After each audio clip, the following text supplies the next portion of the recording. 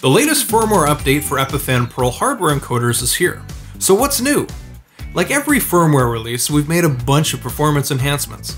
But what's really exciting are the brand new features now available to Pearl owners. Let's take a look. Whether it's for behind-the-scenes producers or the people on camera, a confidence monitor is a must-have for live production. The new MultiViewer makes it super simple to set up a multi-source confidence monitor on Pearl 2, Pearl Mini, or Pearl Nano. Available as an HDMI output, MultiViewer lets you display up to 6 inputs or channels on a single screen. There are multiple layout options to choose from, up to 3 depending on your Pearl model. Now there's no need to build your own confidence monitor as a separate channel that will add to your device's CPU load.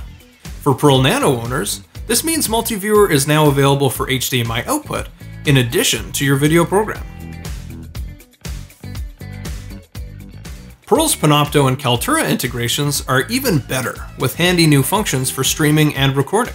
For events that run long, it's now possible to add recording or streaming time right from Pearl's built-in screen, ensuring every minute of content is there for remote viewers. This extend function is available for both Panopto and Kaltura. Panopto users will benefit from a few more enhancements.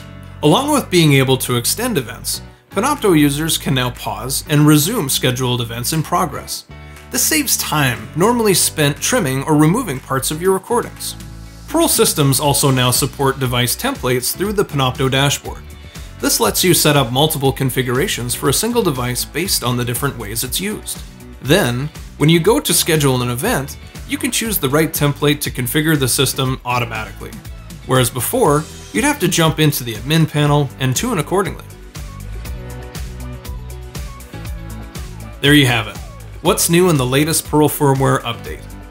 For a full list of enhancements, see our release notes at epiphan.com/support. Thanks for watching.